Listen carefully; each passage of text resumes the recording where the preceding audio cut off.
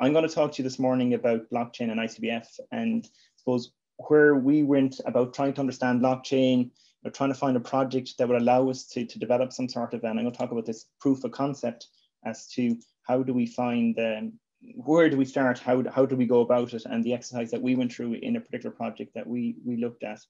And again, I probably need to apologize. I know this is a Vista Mills conference, but Brendan opened the door about talking about beef. So actually, I'm going to continue the trend and continue to talk about beef as well and the beef industry. So I think hopefully it'll be a nice add-on to where Brendan has started.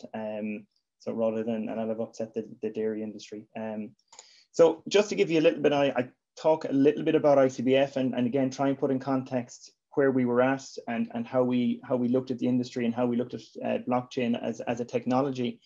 So for a lot of people attending, I know you'll be very familiar with ICBF, but for others, just to give a little bit of background, ICBF was established in 2002 as a non-for-profit cooperative of some 30 breed organizations, that would be breed societies, AI companies, milk recording organizations, and the farmer bodies representing the farmers. So it's just to give you a context of who we are. And again, why were we established? I suppose we were established with the aim of maximizing dairy and beef farm profitability and sustainability through a means of improving genetics and greater data integration. And that's where we're looking at the next generation of animal being more environmentally and economically sustainable than the last. And that's the challenge. And it's about doing that through collaboration, cooperation, partnership, through genetics and big data solutions. So it just gives you a context of where we sit. To start the conversation, I suppose I kind of, again, a lot of people will be familiar, and Brendan has introduced this topic as well in the previous set of slides around the industry and what is the overview. And I just, again, want to give a very brief kind of set the scene of the industry where we're involved. And I'm conscious, as I say, we have a lot of people on today who will be a lot more knowledgeable than I, so please do forgive me as we go through this. Again, in terms of the industry across the dairy and beef, in terms of just sheer numbers, from a dairy point of view of 1.5 million dairy animals in 17,000 odd herds of breeding, just short of 1 million beef cows across 66,000 herds.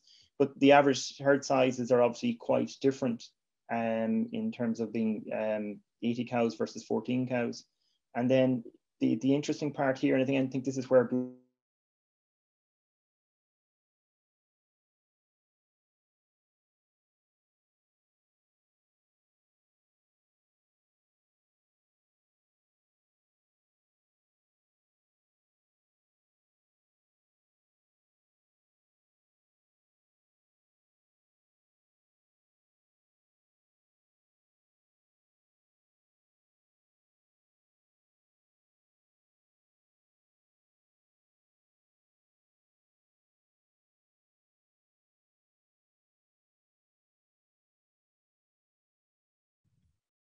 Karl, I think you've put yourself on mute there. Oh, my apologies. I'm not sure how that happened. No problem. You might want to just rewind a little bit. Oh, sugar. So do we know where I was at? My apologies, Sharon. You were just introducing the beef industry, Karl. Oh, the beef industry. So I can move from here, John, if I'm happy enough. Am I? The slides are gone down. I beg your pardon, Donna? Your slides are no longer visible. Oh, what is up with Zoom has managed to crash this morning? Sorry, guys. My humblest apologies. It has managed to blow up everything. And that's not ideal. So let's just try this again. Yeah, if you're having issues, just mention it to Guillaume and he'll be able to. Okay, my apologies, guys. Okay, perfect. Are we back? Are we back in? Go on to the next slide, Karl. I'd say. Oh no, sorry. Yeah. Sorry. No. Down I'll try and keep going from here. I say again. Sorry, folks. No problem. Sure what is going on there. So I'll keep going. As I say, in terms of the industry, like I'm very conscious we've lots of people here who know an awful lot about this, much more so than I. So I apologise. As I say, just to give you a little bit of the background. And to be fair, Brendan has introduced this already, so I think we're pretty good in terms of where it's at. I suppose the point I was trying to get at here was in terms of the industry and from a farmer's point of view. Again, we're looking at the majority of product being exported, and how again can we look at blockchain as a mechanism by which it allows the farmer to have that connectivity out as the product leaves, and is there an opportunity there? And that was something that we looked at as part of the background when we looked at blockchain as a technology, and seeing did it act as a differentiating factor for us to allow us to look at something that we could use for that technology. Again, definitely get myself in trouble here, especially with Donna at this stage in terms of this graph, but I just wanted to again put a little bit of the context for the industry and the breeding and genetic gain in the industry. And you're looking here on the graph, really pushing my luck now if I start to put on colour-y, but from a dairy point of view in the dairy industry, the genetic gain kind of over a number of years from 2006 and EBI, which is looking about 1.5 billion to the dairy industry over the period. And then on the beef side, which again, we're going to concentrate a little bit on today, over the last number of years, particularly from the introduction of the BDGP, which is about 100 million to the beef industry, and projected, I'm hoping based on Donna's figures, in 2030 to 600 million. And also looking at some sort of impact for carbon emissions, greenhouse gases as well, which we'll touch on later on, and how that again is something from a blockchain proof of concept that we looked at, and how we might integrate it into the proof of concept. Again, a lot of people will be quite familiar with these slides and this particular slide if you've been dealing with ICBF previously. But what I wanted to discuss in just putting this slide forward was the nature of the fantastic partnership and the collaboration that exists in the industry currently, and the ability for the industry to be able to share data and work together with that data to leverage the benefits for the greater industry. And I suppose this is something that's, it's very much a unique model, and it's something that when we went and talked to different organizations worldwide in terms of blockchain and implementation and why they were implementing blockchain, they were really, I suppose, amazed at the fact that within Ireland, you had this principle of a joined up system, of a centralized database that was providing the ability to share data and to collaborate, and the fact that that was being done through trusted sources. It was something that challenged the blockchain technology, and why. And Don asked the question a little bit earlier. Why do you need it if you have the central data? Is blockchain just another implementation of a technology for the sake of implementing a technology? So that's something that we considered, and we said we needed to look at, and kind of led a lot of our looking in terms of the blockchain project. But for people, just to very briefly from an ICBF point of view, and the database that resides again as an industry good database, everything from the herbooks, your milk recording co-ops, the AI organizations, Department of Agriculture, particularly again the farmers, from a Teagasc point of view, the marts, the abattoirs, the vets, the researchers. It's that collaboration and that working together, and being able to work together on the data and seeing where it is. So it's something that we'll come back to again, I think, a little bit later on, because I've left a blank in here, and it's one that I want to talk about when we move towards looking at, well, how could blockchain help, and how did we look at implementing blockchain? Again, very briefly, just to give you a little bit of background to the technology and in terms of where we come from, so you can understand why we're looking and where we were looking at it. We do operate two Oracle Exadata systems, which are an engineered system for the operation of the centralized database.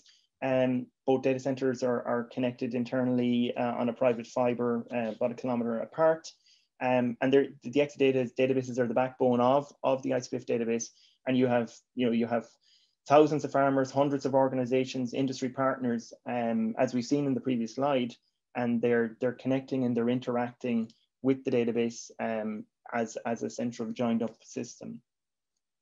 In terms of some level of compute as well, from when Donna and the geneticists want to go and crunch the numbers on some of that data, give you a flavor of where that kind of compute has gone over the last number of years, where we started with 2 gigs of RAM and 80 gigs of terabyte, or 80 gigs of hard disk. We're now up at 6 terabytes of RAM and 40 terabytes of SSD for compute to crunch the numbers on this. And then that's, we have 2 servers that are running 6 terabytes of RAM each. So it gives you an idea again of volumes of data and the capacity that's being done currently, and seeing again, is that something that we disperse into and can we use blockchain, or are we looking at different solutions? Just kind of a final setting the scene for you in terms of data and farming again, and for some people who may not be familiar with the kind of the data sets that are used, is particularly in the cattle breeding database, from our roughly 100,000 farmers with 6.5 million animals alive in any one time, about 7.7 million movements a year. And this is, Donna was referring to, well, we have it, there's the AIMS Department of Agriculture centralized database for managing all of that. So again, that's a piece of technology that's there. It's a database that's there. The information is there already. Is that something that, again, how's blockchain going to implement that or affect that? Or is that something that we're going to use blockchain to enhance? And I suppose this is where we were trying to look at, where does blockchain fit, and how do we think we can make use of it? Again, if you look at whether that's animals that are slaughtered a year, about 2.2 million animals a year, as 2.4 million animals born. And again, the numbers will change year on year depending on the growth patterns, whether that's the BVD records or, and John touched on earlier when we started in terms of the antibiotics and all the different work that goes on there, milk recording. An interesting one for us, and it was so a lot of work is what we're looking at in terms of the animal genotype. So we hit about 380,000 genotypes this year, which is, in essence, is the DNA sampling of an animal. So we have the actual DNA of an animal from a traceability, from a tracking point of view. Well, we have the DNA of the actual animal. So can we trace that through the system? Is that of interest to us? Is that of use to us? Does blockchain allow us to do something interesting with that? Can we use that as a mechanism to act as a differentiator again for the farmer? And that's it's something that was allowing us to start these conversations. In terms of just the genotype as well, and again, just to give people a flavor for the volumes and the pieces of data. So sitting in the database, in a relational database, in rows and columns, is these individual pieces of data relating to the DNA of the animal. So we're currently operating about 2.3 million genotypes in the database. So that's 2.3 million animals. We have the DNA, and from a traceability point of view. And again, maybe we only need a small piece of that data, and maybe it's just the parentage SNPs. It will depend. And that's, again, I think, gives an opportunity and food for thought as to where maybe this technology can take us. So getting to the meat of the subject, and what this morning is all about is around blockchain. And I wanted to try and give you a little bit of bring you on the journey that we went on back in early 2019. We were hearing about this, I suppose, academically. There was a lot of conversation. You were hearing about blockchain. Everyone was talking about blockchain, and it was a conversation, and that's still there today. And different people will have had more experience. And I think today's workshop will, I think, give us all better understanding of what it is, and help us to answer the questions and see how we could apply it or make use of it in the particular scenarios that are relevant to us. But back in early 2019, when we were looking at this, again, we were completely, I suppose, lost in terms of where do you start. We were asking ourselves the questions, well, what is it actually? Everyone's talking about it. You have to have blockchain. It's the new technology. And we've seen some of the statements, and that could be true, but when you're coming at it cold and you really don't know much about it and you don't know where to start, it can be quite daunting. So we were, why should we use it? But then, can we afford not to be using it because it's the cutting technology? It's going to be and as the statement John had this morning, it's equivalent of the internet. So it's something we have to be involved in, we have to use, we have to know about. And how do we then apply it to what we do was a real question. So technology for the sake of technology is not going to be of much use to us, but how do we actually take it, make it practical, make it usable, give a benefit? And the other question we were finding was, well, okay, we're reading bits here and there, we're looking at the internet, we're reading academic papers, but is there anyone out there who can help us? And it's, where do we start? Who can we connect with? And there was a lot of those questions going on, and I suppose that was a challenge for us. And so what we decided to do was we partnered with one of our technology partners who have an innovation lab, and they were more on the technology side. They were looking at, okay, blockchain as a technology, what is it?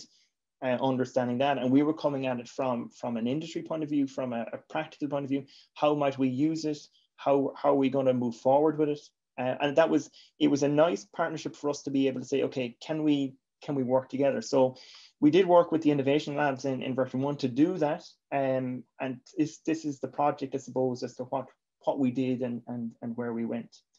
So it was really to get an understanding of blockchain as a concept and as a technology, and to see how relevant is it to the Irish agri-industry, and probably more importantly is how relevant was it going to be to the industry in the future. And in order to do that, we said we needed to identify some piece of a project that would allow us to be able to understand the technology, be able to achieve that understanding and that working knowledge in a short time frame, and also to be able to produce something that was tangible, that everyone could discuss. And that, I think, is one of the core features in terms of trying to understand any new technology, is to take something that you can actually get your head around. Let's not solve all the world's problems in one go. It's to take that little one piece, build it, and see, can we understand it? And do that in a short time frame so that it's easy for everyone to get their heads around. So that was the approach we took. And when we started, we said, okay, well, is there precedence out there at the moment? What's happening? And again, once you start looking, and looking in specific areas, you will find. And again, whether that was in New Zealand beef and lamb, whether that was the Wyoming beef chain that's out there, or any myriad of papers and publications and discussions that people had, that was around blockchain, and it was really and is lots of discussions and lots of really interesting. And I think that's where, again, today we're looking at actual practical applications of it, and hopefully putting it in context. So we then approached it from the principles of, who will benefit, and by looking at that kind of helped us to figure out, well, what might be a practical project for us to work on. So from a consumer point of view, we were saying, okay, it is interesting. It's that whole idea of, and again, Brendan talked about this earlier, this visibility, this trust, this transparency from a consumer point of view, being able to have that informed purchasing decision. It's the buy local, it's buy green, buy tasty. It's in keeping with all that. So absolutely, this sounds great for the consumer, because it ticks a whole series of boxes for them. From an industry point of view, we're saying, okay, it's there is something here in terms of this idea of the enabling surgical like recall. It's enhancing Ireland's what is already a very prominent agri image. Traceability. There's a whole series of work that has been done over many years to give Ireland a very good image in terms of and providing systems and services of traceability. And so can this help us to take that on the next level? And in terms from an ICBF point of view, it was in line with our strategic goals, but also we were trying to see, could we actually use it to enhance some of our current programs that we were working on at the time? And we looked at two of our programs and projects that were ongoing, and we said, actually, you know what, blockchain here could add to these and give us an insight into something that might scale a lot bigger, while achieving from a consumer and from an industry. And again, bearing in mind, we're looking at this from a farmer point of view as well. So not to forget what Brendan was saying earlier about it, it's the farmer is core to all of this. So we looked at it in terms of so a meat tasting, and I'm going to talk about the meat eating quality project in a second, and also from a greenhouse gas. And so it's from a meat eating quality, it's the consumer and providing information to the consumer, but also much more importantly, getting that information back from the consumer. And from a greenhouse gas emissions, is obviously greenhouse gases has become much more of a topic of discussion and an action point for the industry. And can we do something with consumer awareness to help them understand the industry, and again, benefit the industry and benefit the farmer. So talking very briefly about greenhouse gases, and again, I really will get myself in trouble because Donna will I've opened the door for lots and lots of questions on, probably some of these are his slides that he had originally, so I really get myself in trouble. But very briefly, in terms of greenhouse gases, it's a topic that's a conversation for all of us. It's very important, and it's becoming more and more important. If you look in terms of greenhouse gases and emissions in animals, cattle are one of the very high producers of it within the group of animals. And if you take about agriculture greenhouse gases emissions, globally it's about 12%, the EU is 10%, but Ireland is 33%. Again, probably no surprise there, given we have the number of animals and our industry. But there is an action plan there, and the Irish agriculture has a plan to drop from the 20 million tonnes to the 18 million tonnes over a period of time. And part of the challenge is, if you think about it, there's lots of talk about how we do reduce it, and floating is, oh, we just need to cut our national herd. Well, by cutting the national herd, that solves the emission problem. Yes, but that's probably not the most sustainable for the industry, and it's not really, there are other options, and it's about introducing that conversation. So BDGP is a prime example, again, in the beef industry, was a sustainability. It's about breeding more sustainable animals. So then, and one of the projects that's been ongoing is a green breed project, which has been looking at identifying greenhouse gas emissions and the output that between different animals. And there's a 15 to 20% variation between the outputs that animals will produce. So again, we're looking at it from a breeding point of view. Can we breed more carbon efficient animals? If we can breed more carbon efficient animals, therefore they'll produce less carbon emissions, maybe we don't need to go into the drastics of cutting the national herd. Similarly, by looking at things like altering the slaughter profile, there's an opportunity to reduce emissions there as well. But this principle of, oh, we would just cut the national herd and we'll solve our problems. Bearing that in mind, and we'll come back to it, you'll see where this becomes relevant in terms of blockchain, hopefully, and the consumer in a second. Just looking at it again, and why cutting the national herd may not be such a good idea in terms of, if you look at beef consumption worldwide, the trend is still on an upward trend. And while looking at it in terms of Europe, we're aware it's become more and more of a topic of discussion, and people are becoming much more conscious about meat eating and the different options that are out there. Europe has declined, but if we look at China has skyrocketed. So there is a market there. There is, if we can look at it in terms of how can we breed more efficient animals, and that allowing the farmer to continue to have a very sustainable industry. The MEQ, meat eating quality, is the second project we've been working. We're working with it, so the MTI partnership. Again, it's a project around meat eating quality. So the principle here is, can you tell based on the breed and the DNA of the animal if the steak you're about to eat will be juicy, tender, have flavor? So unlike your bottle of Coke, when you go into a supermarket, every time you go and get a bottle of Coke, it's always going to taste the same. It's not quite as simple with a steak, because obviously you're not quite sure what you're going to get when you go to the supermarket. So what this has been about is producing a set of predictions to say this based on the breed of this animal and the breeding and the DNA, this animal will produce a tender but not a juicy steak, or a juicy and flavor steak. And based on that, is that information useful to the consumer? Can that help, again, the farmer to have better decisioning in the breeding of his animals to deliver better outcomes for the farmer when the consumer goes to buy that steak? So they were the two kind of areas we were working on, and we're saying, okay, how could we take blockchain as a practical implementation and make use of it to help deliver something to the farmer? So the QR code here in the stake is something that we'll look at here now in a second. So going back to my conversation here earlier, and we talked about the centralized database and a little bit of the question of, well, why do we need blockchain if we're already working in great collaboration and people are sharing data? So when we were looking at it, one of the areas that we certainly don't work with in huge numbers is a consumer in a supermarket connecting into the centralized database, logging into the database and doing that currently. So could we use blockchain as the mechanism by which the vehicle to allow us to interact with the consumer with certain pieces of information and maybe take information back as well? So our project that we designed, so we're saying, can we build a blockchain to deliver something out to a consumer? And we want to deliver that out to the consumer on, well, we needed to see what's the best way to do that. An app is probably the best way to do that.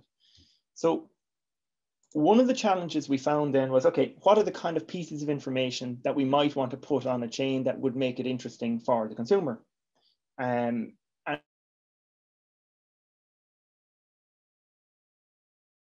Or that allows them to access the data.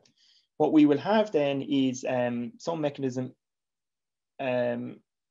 by which, and I don't like I'm getting an internet is unstable sign on my screen, but hopefully you can still hear me and I haven't lost you.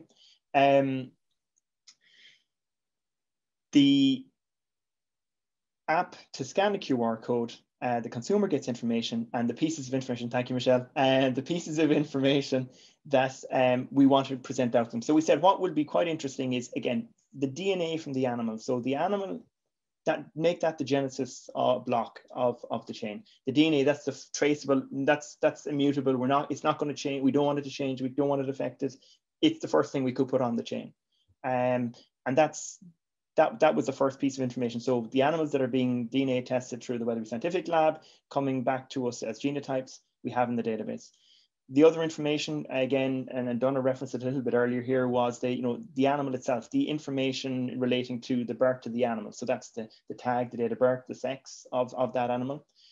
The farmer provides information in terms of, well, it's, and Brendan, it's, is it a pedigree animal? What's the sire of the animal? There's information there, again, the calving needs, the different pieces that will make that, again, help to produce information that allow us to calculate in this particular case, the tenderness, the juiciness, or the flavor of the steak that they're going to scan. From an abattoir point of view, obviously, it's when the animal goes to slaughter. There's information that we need to, at that stage, it becomes quite relevant in terms of going to supermarkets. And as part of the MTI project, we were actually taking animals that were going to slaughter that had been through all of these processes, and they were actually, the steaks, the individual steaks were getting barcoded for work that was being done in terms of research at Teagasc Ashdown or at OLIS for consumer testing and tasting. So the principle is the barcode was actually on the piece of meat as well, which we could link it back. So we could scan a barcode for a steak, and the principle was by scanning that barcode on the steak, we could find out information relating to, well, when was it slaughtered? What was it, was it a pedigree? Had it a name? When was it born? What was its sex? What was its breed? And from the DNA, we were saying, well, we could actually have traced it right through from birth, and the DNA will also have confirmed things like its parentage, its sex, its breed, and so on. Now, part of the challenge with blockchain is you now need to, how do you get people to engage to put information on the chain? And for us, what we didn't want to start to do, because again, if we started to try and have conversations with all the different parties, that would take time. It would take time to get everyone to try, and how would we encourage them to work with us to put something on the chain? So what we did was we acted ourselves as the source of the individual pieces of information, because we had them in the central database in the first place. So again, this was a proof of concept. So what we were able to do was we were able to pretend we wrote a piece of code, say pretending we were Weatherby Scientific sending us the genotype, wrote a piece of code pretending we were the Department of Agriculture sending us the birth notification data from AIM system. wrote a piece of code pretending we're the farmer, and similarly for the abattoir. So we acted as, we made ourselves the independent pieces adding to the chain, and ICBF adding to the chain as well. So that was the principle. So data came in to the chain. The idea then was that the consumer was able to access components of the chain by using the app. And again, based on blockchain, you can decide, well, I want the consumer to be able to see pieces, only certain pieces from parts of the chain. And then what was also critical for us was to be able to say, okay, the consumer's now got the steak, they've now sampled the steak. Can we get the feedback from them to say, yeah, absolutely, it was juicy, it was tender. You told me it was going to be juicy, but you know what? Actually, it was tender as well. You didn't tell me that. And take that in to allow it to come back into the system, so the likes of Dunn and all the geneticists can go and do much more accurate calculations on to allow us to scale going forward. So how do we approach it? We took a proof of concept. We did this, the agile methods, kind of over 6 2-week sprints, collaborative work, looking at an end user. And I'm conscious of my time. When you look at blockchain, there's been a little talk today about whether that's there was permissioned or permissionless. What we were anxious to look at, say, being able to control, well, if pieces of information go on, who puts something on the chain, you can decide, well, I want user A to be able to see that piece, but not user B, and user C can see both. So we said, actually, from looking at what we wanted to do in this particular concept, we needed to be permissioned. We need to be able to control it. So that allowed us to suggest it was a Hyperledger Fabric. The next thing we looked at then is we said, okay, how do we go through that? What technology do we use? And we said, okay, blockchain as a service, again, cloud as a service. This is where the vendors are there. They're providing you services. Can we do that rather than have to build everything from scratch? Again, proof of concept, something we want to get out quickly. We want to make it easy for ourselves. So looking at the different vendors, and we were looking at it in terms of reducing the costs, the actual rapid development, reducing our risk, and this whole accelerated development. So to tick all of those boxes, you looked at, and there's vendors out there. And again, I know there's going to be a number of talks today on the vendors and the different technologies and platforms that are available to you. We looked at this, and again, obviously we have an Oracle centralized database, but one of the things we said was, let's pretend we have nothing, we have no technology basis, we're agnostic in terms of technology, go and have a look. And as part of the project, and colleague Dara Matthews is on the call today, so I'm sure Dara will answer any questions people have later on in relation to this. But the pain and the suffering and that he went through over those 6 2-week sprints, or the 6 2-week sprints, we looked at the different technologies, and we actually started off with one particular vendor, which was the Amazon vendor, because it looked initially, looked like a good plan. Got into that, and fairly quickly we started to find we were struggling a little, and we then went and had a look at the Oracle blockchain application, which, and I have to be careful I say, surprised us in terms of how easy it was to use, but maybe it shouldn't have been so surprising. So we ended up picking that as our platform to deliver our blockchain solution. In essence, and I've kind of touched this on already, the idea of consumer, we build a mobile app, they scan the QR code, the consumer then is able to access the chain. We've been adding to the chain via the different components, whether that was the farmer, the DNA lab, the Department of Agriculture, and the access has been controlled all within the platform that we have built. I know people moan now but all I'm going to show is just to give you a sense of very much a lot of this is people kind of look at technology and say, oh, it's going to be difficult to do. This is just a couple of screenshots of the Oracle, the Hyperledger Fabric-based solution. It's a nice UI. It was easy to create the network and the management of our smart contracts. And it was, it literally was a next process. So just to show you that it literally is that idea. You have, you're creating your instances, you're creating your information, you have your dashboards, all very easy to use. So again, it's a new technology, but there shouldn't be a fear of that technology. Just to talk then a little bit about, again, and I know we'll have people on who are you know, they're probably technologists and they'll know this in great detail. But what I wanted to show, again, don't want people getting concerned about pieces of code, but we had software developers who were involved in doing this. They didn't have to go and learn a whole series of new methodologies and technologies, and they were able to transition relatively quickly, and I'll talk about that in the findings in a second. But it's pieces of code, so anyone who writes code will find, you know, there's if statements, there's tries, there's catches, it's exception handler. It's familiar, we'll put it that way. So look, whether that's doing the instantiation or invoking the query onto the ledger, or whether that was creating the animal in the system, or writing information, they were just simple pieces of code. Once we knew what we wanted to do, it was relatively simple to put that together. You know, or whether we're additional queries for the consumer, again, relatively straightforward in terms of the pieces of code that were available to them. So what we ended up was, in our very first iteration after the 12 weeks was a mobile app where you were able to scan the code, and what we were able to present was, you know, information relating to the animal, the MEQ calculation in terms of, well, you know, is it going to be, and we did that on a star rating of, well, it's going to be a 5-star animal, meaning it's going to be a very good, or a 1-star. In terms of the traceability, the pieces on the chain, in terms of whether that was the DNA, when did that come in, what were the information, whether the animal's births, movements, and so on.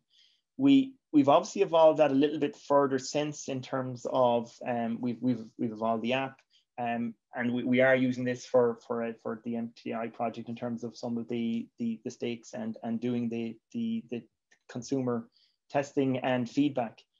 So again, very simply, the barcode, the QR code gets scanned on the app, and there's the history of what's been rated, the information in relation to the animal, and so on and so forth. So maybe just to bring it back so I don't go over time, is I suppose our initial learnings from the POC was that blockchain is applicable to customers, and there is value add. There is still a lot of hype out there because it is an emerging technology. From a developer point of view and doing it, the languages, you know, there's no new language needed. There is a learning curve in terms of it's a paradigm shift in terms of how you do it, but there's nothing new to learn. It's just a means of writing it in a slightly different way. From the point of view of you know, if you think about software as a service, the Oracle solution we found in this particular scenario worked very, very well. It was quick and it was easy to use. The hardest parts really was to find that real use case. What is the minimal viable network? And we actually made up our own viable network, because we said we would create the pieces adding to the chain. In terms of internationally, you'll see, and we've seen this, there's lots and lots of talks out there, and you can go and you can look these up and see what's of interest to you. I mean, we had the pleasure of speaking at a number of different talks and being on the same stage as the likes of Retrace, who are a global provider of fashion. Circular are a real interesting one, and I think Eustace is going to probably speak about and reference them later on today in his talk, in terms of this is traceability. So Volvo cars and your electric car and your battery, the traceability of the cobalt ethically sourced to create the battery. That's not very different from the beef farmer who's breeding his animal in Brendan to the supermarket.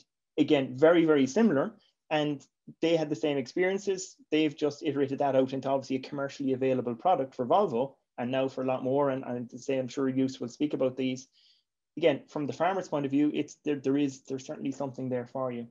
I suppose just a little bit more of the learnings is that most people are on the journey, but collaboration is key. Working together, you know, talking to people. The technology is there, but it's about getting the technology to fit the need. It's not about using technology because of the sake of the technology is available. And I think, look, there's still questions arising for us. And I've touched a little bit about why you would look at a centralized database versus using blockchain in the first place. GDPR is a consideration, I think, and it's something that maybe we'll touch on later, and somebody might touch on, in terms of something gets put on the chain, can it be taken off? Well, no, and so I think it's just an interesting concept. I think that might be worth a discussion. The cost benefit, I think, is a conversation again, and maybe more people will touch on that today. And just the entire engagement again, as to will people engage with with blockchain? It's you having a chain and nobody else wanting to engage is not going to be a whole lot of benefit to the industry. So it's one that I think people need to look at. Bear that in mind, I suppose, in finishing up in terms of farms of the future and where blockchain sits. There's a huge amount of IoT. Yes, I think there's opportunities there. If you look at the growth in IoT, 20% annually, blockchain from a traceability and from a consumer feedback point of view, I think we've shown is in the proof of concept something that you can do. And again, building that into climate and environment, which again, sustainable farming, I think is something that we've seen. And look on the project we did, very, very briefly touched at that idea as a proof of concept. So thank you very much. Apologies, Michelle, I'm probably slightly over time. Perfect, Karl. Thank you very much, Karl, for a very interesting talk. I'll be scanning all my stakes from now on. So, does anyone have any questions from Karl? There's a question in the chat there, Michelle, from Brendan. So we've got some questions in the chat. So Brendan has asked, it's an excellent product for producers and consumers, and how is a relationship can be built? Do you see retailers as a critical next step? I suppose this is part of the challenge, Michelle, in terms of understanding, people engaging, and I think you do need to have the buy-in of the different pieces along the chain and supply chain management. I suppose that's not probably our area of expertise, as I said, in terms of we're not in the supply chain per se. I think it's something that is definitely, as an industry, I think Brendan touched on it. How does the industry approach this, as opposed to just being one unit or one person? I think it's what's the industry approach? How does the industry think we could leverage this technology? And from a, if it's happening as a supplier point of view, and it's Brendan that's putting the barcode on, does the supermarket? I don't know. I think it's something that definitely is a conversation, but it is about buy-in from everybody as an industry, and how can we use this to improve the overall industry, not just one component of the industry. Okay, and we have another question then. So to scale this approach, is it possible to trace individual stakes through typical processing halls, or will it only be at the batch level? So in terms of this particular project, because we were working with MTI, the individual stakes are being individually identified and barcoded. So we were able to trace individually to that stake. Obviously, again, from a large scale operation, I think that's one of the challenges. And I know, don't know what I've spoken about this before. How do you create that connectivity between the individual stake? And that's something that at the slaughter hall maybe there's a refinement in the process. Or can we use the DNA?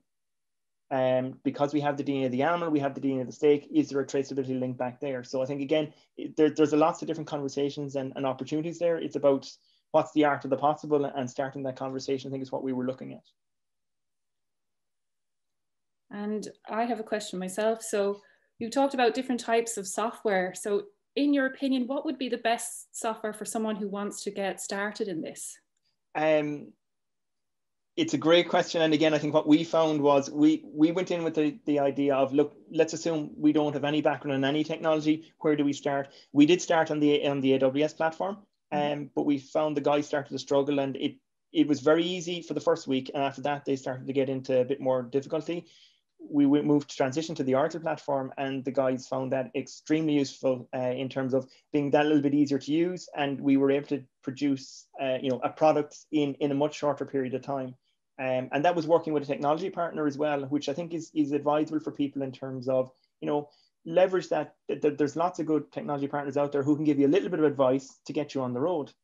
And even if you talk, I'm sure, I know Eustace is there from Oracle today, a lot of these companies have insight programs where they'll actually work with you for a project. They'll get you up and running. They'll give you some help and advice. So I think it's, again, collaboration is probably the key that I would suggest in terms of, we talk to people, work with people, and we found when you ask the question, they were more than happy to engage with you and to advise you and help you.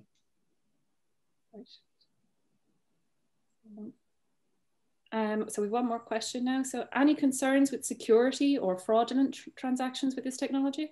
Well, I suppose that's the whole point of blockchain is that fact that it's auditable, it's mutable, you can, if it's permissioned, you can really lock it down, you can really control it. So blockchain is, cryptocurrency is the prime example. That's how it's done. So they've if they were going to steal something and do a fraud, it's probably going to be with your money rather than with your stakes. So I think, you know, I think that's why it's a technology that has been proved, and I'm sure again there'll be lots of talks today on how that's you know, that's well covered off.